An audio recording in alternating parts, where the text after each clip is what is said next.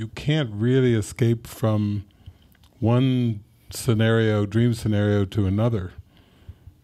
You know, they talk now about how Stephen Hawking was saying that with aliens and Earth has only got so much more time left, and that we'll have to move to another planet before he passed away, and it's not going to help anything.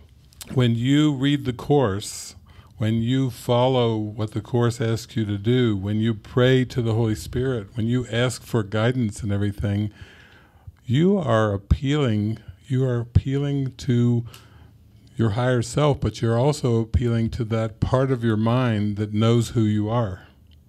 That's why we pray. That's why we meditate. Because if this is all a simulation, how do we get out of the simulation except we have to go into the mind? The mind is extremely powerful. The mind is, Jesus tells us, is very active and it never sleeps.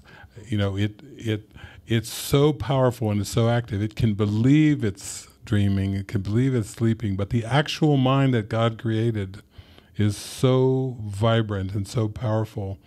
And that's why we do what we do. That's why we do all this mind training. You know, Jesus says an untrained mind can accomplish nothing. That's why in our communities we do so much collaboration, so much mind training. There's actually a purpose behind this, and that's the mind training.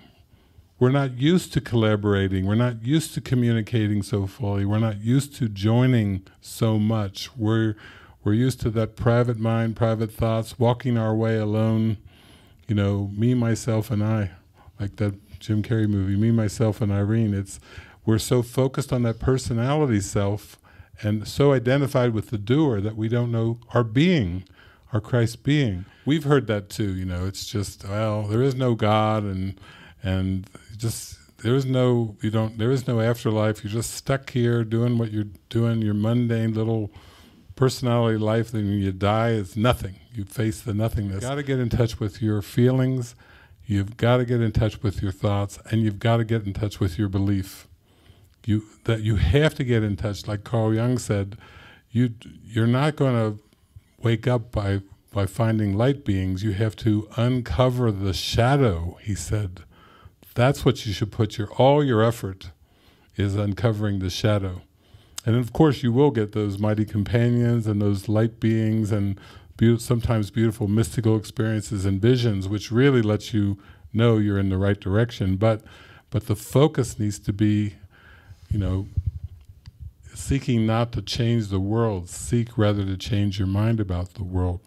And it needs to be that it's not about trying to find the light, it's about being willing to uncover the blocks to the awareness of love's presence in consciousness.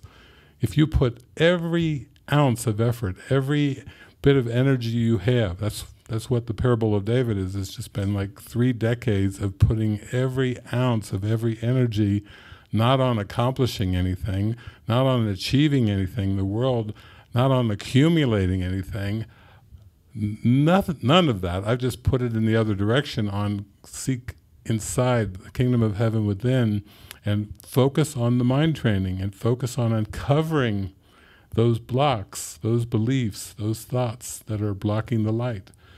And you have to do it like a laser beam. You have to really do it with everything you've got, because if you're kind of doing half and half, like, I kind of like the world, you know, okay, I'm going to die, all right.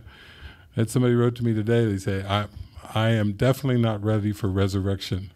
Right here on Easter weekend, you know, I got a Facebook message, I am definitely not. There are things in this world that I still value, and I don't think I can do this. It really was like not a happy message. And I said, listen, it's not your job to convince yourself, it's the Holy Spirit's job to convince you. And if you still value things in this world, that's okay.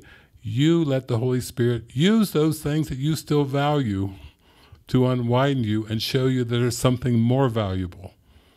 Don't give in. Don't think, oh, I'm cheating on the Holy Spirit. No, the Holy Spirit will take you with whatever you believe, whatever you value, and He'll say, great, let's work right here, right now. Let's work with this. You value things, that's fine. I'll use those things that you value to take you higher and higher. There's no punishment, there's no penalties. It's just, if we don't give ourselves over, give our mind over to the Holy Spirit to use, then it's just a delay maneuver. That's all we're doing. We're delaying the inevitable.